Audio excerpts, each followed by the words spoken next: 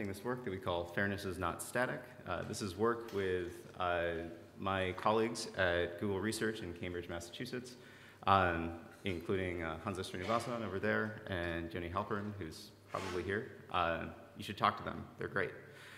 So in this paper, we advocate for using simulation as a standard unit of analysis for studying fairness in machine learning systems. All right, so a major contribution of the FATSTAR community over the last several years has been to shift machine learning research agendas from just thinking about learning decision rules from data and asking questions like, was I right?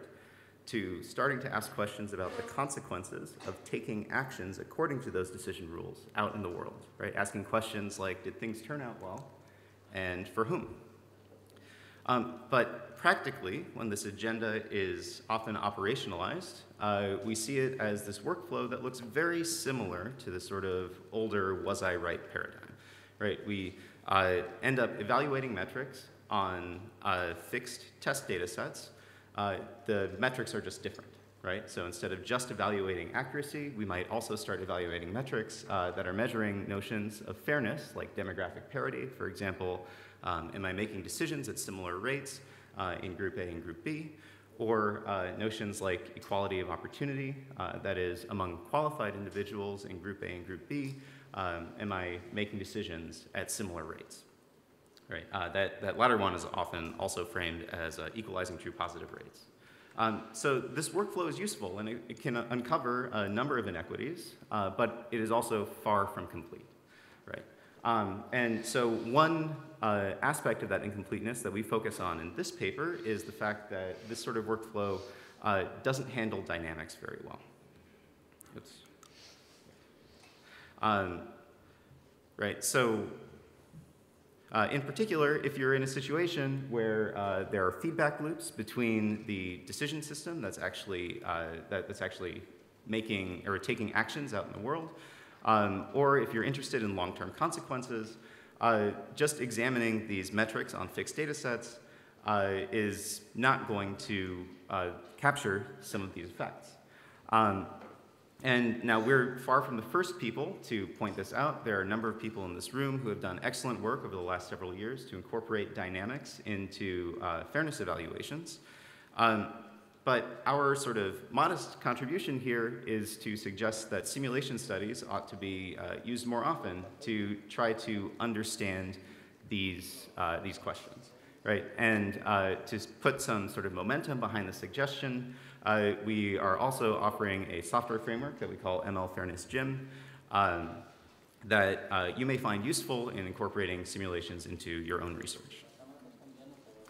All right, so how do we think about assessing fairness in simulation? So we consider simulations that can be designed as these sort of agent-environment loops where the agent represents your decision system, the environment is often a model of the population that the decision system is operating on, right, the agent sort of takes in observations from the environment, it performs actions that can change the environment state, and all the while we can see what's going on in this system by measuring metrics that are evolving over time.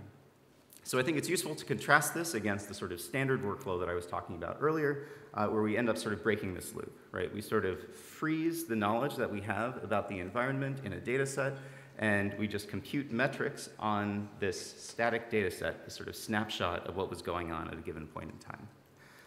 So simulation gives us this opportunity to close this loop, but we can't just do that for free, right? What we have to do is start making assumptions about how the environment is going to react and evolve according to the sets of decisions that the agent is making. And this is hard, and it's really scary, right? Because now we have to actually seek to understand the world in which our systems are actually operating. This is sort of, anathema to a lot of people who would really just like to think about math. But I think in the end, right, understanding the context in which we are deploying our decision systems is it's a really important aspect of understanding fairness and related concerns. It's sort of exactly why we're all here. And so again, we are far from the first people to suggest this sort of thing. In fact, our interdisciplinary reviewer very kindly pointed out that social scientists have been emphasizing the importance of social context forever. Right. So in this paper, to drive the point home, we consider implementing some simulations of some of the simple systems that have been proposed in the fairness literature over the last several years. And then we just watch how they evolve over time from a bunch of different angles, right?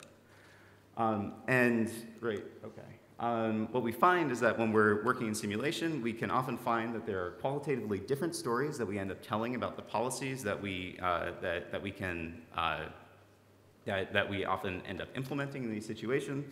And in fact, when we consider these environments under dynamics, there are often misalignments between the metrics that we're calculating and the actual goals that we have. Often this behavior is difficult to predict analytically, mostly because we wouldn't have even thought to examine the system from a particular angle if we hadn't run the simulation in the first place. So to give you a quick example of what a simulation looks like, we can consider one of the sort of canonical examples in the fairness literature in fair classification, thinking about a bank that's making these binary lending decisions when a stream of applicants comes in. So in this environment, which is an implementation of some dynamics that were suggested in this wonderful paper by Lydia Liu and others called The Delayed Impact of Fair Machine Learning, we have an agent that's acting as a bank. A set of applicants come in, present their credit score, the bank makes a lend or reject decision. We have two groups in this population, one group of which has much lower credit scores than the other one. Right. And the sort of wrinkle here, the dynamics that the delayed impact paper added to this situation is that when the bank makes a lending decision, if the individual is able to pay back, their credit score goes down, or goes up. If the individual is unable to pay back, their credit score goes down. And so we have this sort of evolution of credit scores over time. Now, what the delayed impact paper showed, and what we also found in our simulations, was that there can be unintended consequences to supposedly fair policies.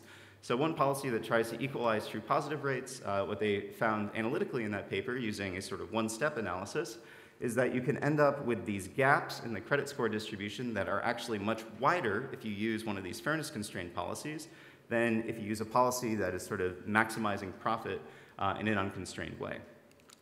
However, in these simulations, we could also examine, say, the cumulative number of loans that were granted to each of these groups.